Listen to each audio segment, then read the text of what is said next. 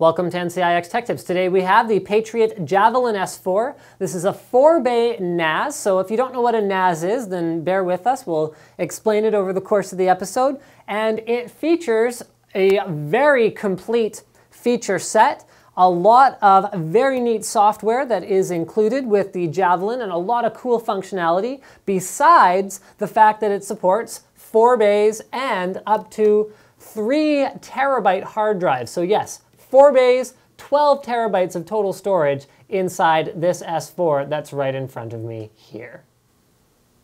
Now, I did an unboxing of the S4 already on my Linus Tech Tips channel, but we're going to do a quick physical overview of the unit before we get too far into this. So the first thing you're going to see on the front is the compatible with Windows 7 sticker here, although it is not only compatible with Windows 7, it's also Time Machine compatible, so you can use it with your Apple computer. We've also got a DLNA sticker. Yes, it is fully UPnP and DLNA certified. You can see some ventilation holes here, so I'm going to go ahead and open up the door where you'll see ventilation holes on the inside. And then also the 4 3 terabyte drives, including a little Ziploc bag, which has a key in it. So there you go, I'll pull that out, I'll show you guys later. 4 3 terabyte drives for a total of 12 gigs of raw storage. So these are Hitachi 7200 RPM drives, which means you're going to be getting great performance as well as great reliability and huge storage. I can't emphasize that enough. Huge storage, small box. So moving down this side, we see indicator LEDs for each of the 4 separate hard drives. We see a diagnostic LED as well as a LAN activity LED. And finally, we've got the key, which is going to allow you to lock that front door so people can't just come along and be like, yoink, 3 terabyte drive for me, yay. And then also we have a one-touch backup button here, which is for grandma or auntie or uncle or whoever it is where you've configured a Javelin S4 for them and you don't want to hear about it anymore after you've configured it, and you just want them to press one button and make things happen that they want to happen. I mean, don't just make random things happen, that's bad. Okay, so on the back we see our cooling fan. We've also got our power input, our gigabit Ethernet. We've got eSATA, and this is cool. These 2 USB ports can be used as a print server, so that way your printer can be accessible by every computer in the house, regardless of whether the computer it's attached to is on, because it'll be attached to the Javelin S4, which will always be on. And then you can also use it as your one-touch backup for even an external hard drive. Pretty cool, right? So if auntie or uncle or grandma has an external hard drive, I mean, okay, hypothetically, they have an external hard drive they carry around with them. They're concerned about losing it or about it getting damaged. I've broken a fair number of external hard drives. You tend to toss them around. You just throw it on here periodically, press your one-touch backup, backs up all of your data to the Javelin S4 where you're running RAID, which we'll talk about as well. And your data is secure and safe. So speaking of RAID, we do have 12 terabytes of raw storage in here, but I do have it configured in RAID 5, which means that any one of these drives can fail, and all we have to do is replace it, rebuild the array, and we are good to go. Now, you do lose some of your storage space, but I personally feel it is well worth the sacrifice of a disk worth of storage space in order to have that redundancy and that data safety. So now let's talk software. The Javelin S4 can do almost anything, it seems. So I mentioned that it's fully DLNA and UPnP certified, and it works with Apple Time Machine. It also works with the Logitech Squeezebox. You can stream media to your Android device or your iOS device, whether you want to use a browser-based interface or an app-based interface. And last but not least, I know there's one more. Yes, it works as an iTunes server as well. So you can access all of your iTunes content from the Javelin S4 without any difficulty. I'm going to go ahead and cheat. I'm going to look over there.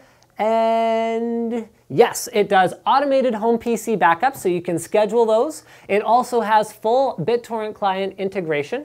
And last but not least, you can use it to manage your data in an intelligent way. So if you do have a Javelin S4 set up at your home, you can make it so little Johnny has, 700 gigs of storage, and little Sally, well, she only listens to music. She doesn't really download movies, so she only gets, 200 gigs of storage. However you want to manage your data, you have the ability through the Patriot software, which we're going to show you briefly a little bit later, so there's the dashboard, to configure how exactly you want to manage your data.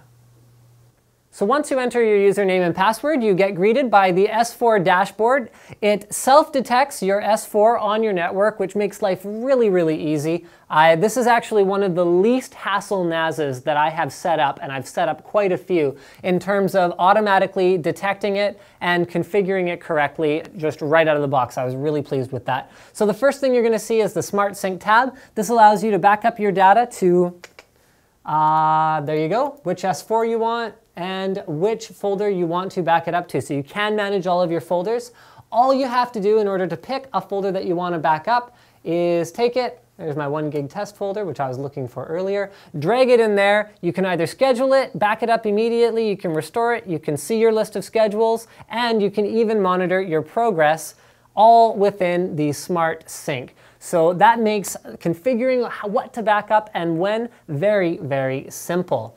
You can also see within here the basic system information where you can see how many drives are installed. Remember too, you can configure additional drives through the ports off the back, so that's why there are placeholders there. You can see my RAID level is RAID 5, which means I have slight redundancy but not full redundancy, so I will have to rebuild the array if I do lose a drive. And my capacity, out of my 12 terabytes, I'm left with about 9 terabytes. Remember, there's some discrepancies in terms of how the hard drive manufacturers measure capacity and how the OSs measure capacity.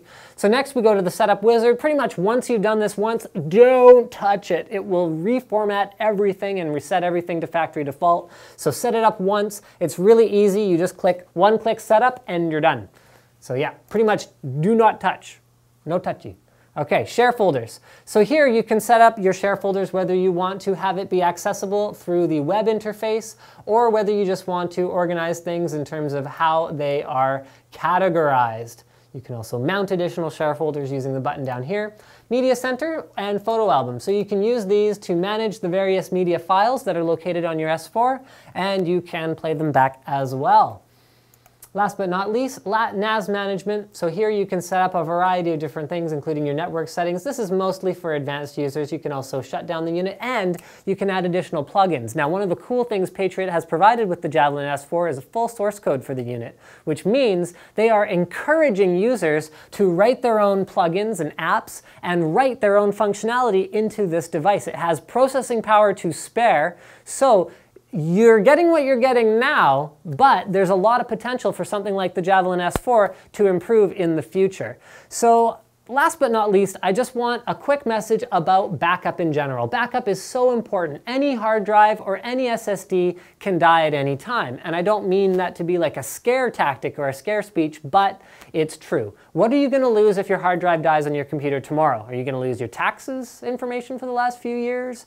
Are you going to lose your photos? What are you going to lose? I don't know. It all depends on you. So backup is important.